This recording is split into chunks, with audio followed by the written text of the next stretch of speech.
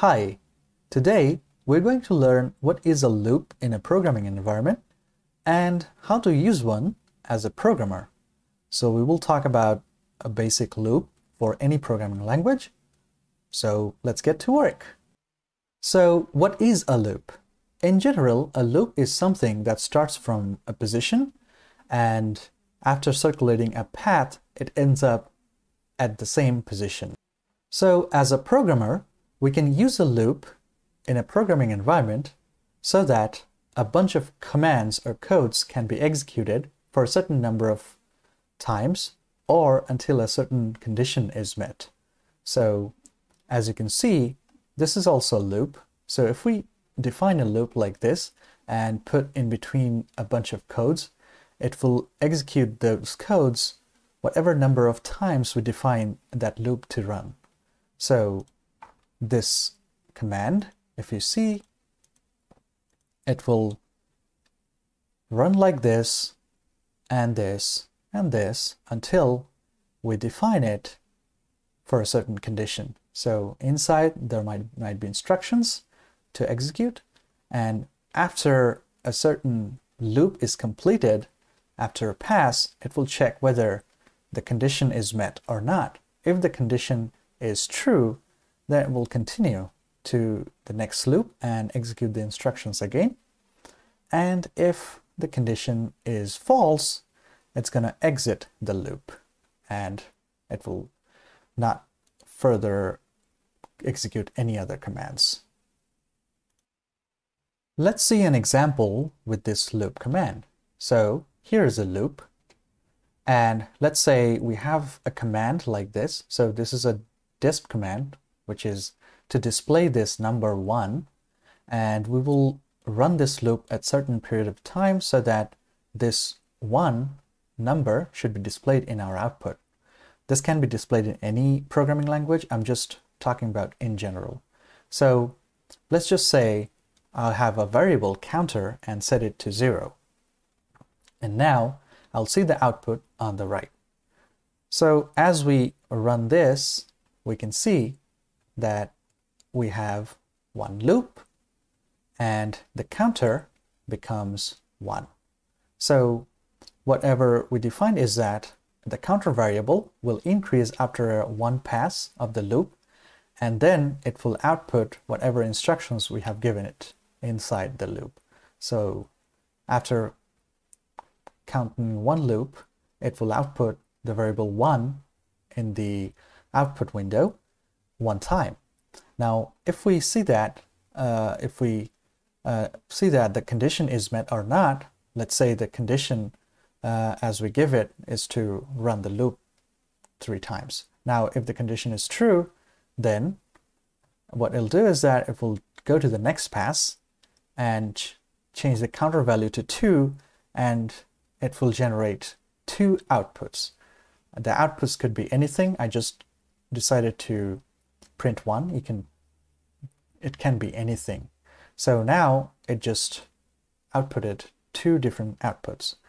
Now if we see the condition, if the condition is also true, now it will pass to the next loop, and after completing this loop, it will increase the counter variable to 3, and the output will show 3 different ones. So that is how a loop works in general. So we have certain number of instructions that we want to execute for a certain number of times or for a certain condition, and that will be outputted or executed in the command window.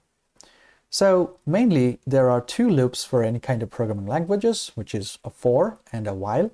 So we can use a for or a while to execute the loops. So the question becomes why there are 2 loops that we can execute. So the basic difference between a for and a while is that for is used while we know the number of iterations.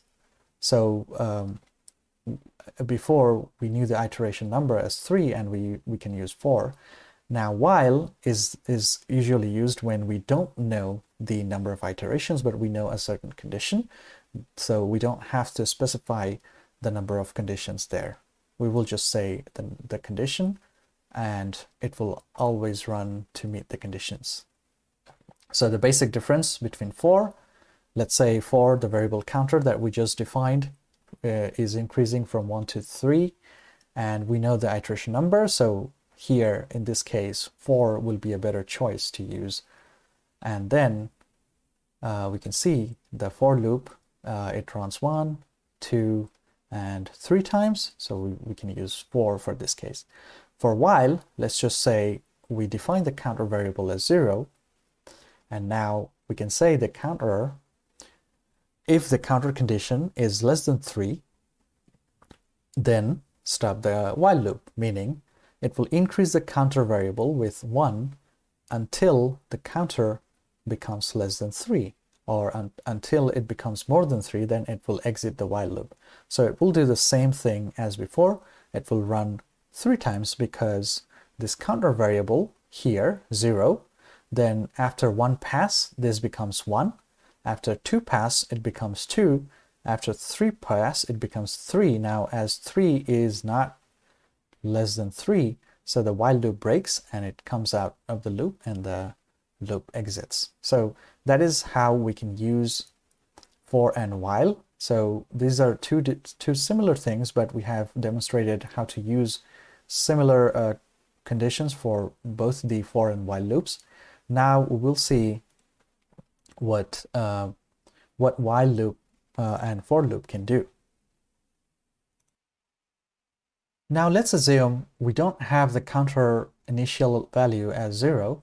If we have it 1, then what happens is that it starts from 1, and then as we start the while loop, it's increased from 1 to 2 and the 2 to 3. So it's not going to run 3 times as before, it's going to run 2 times. So as you can see, it passed 1 and then it passed 2 times and then it exits. So depending on the conditions, we don't have to specify the number of loops or iterations for using a while loop, while a for loop specifically wants us to define the number of iterations.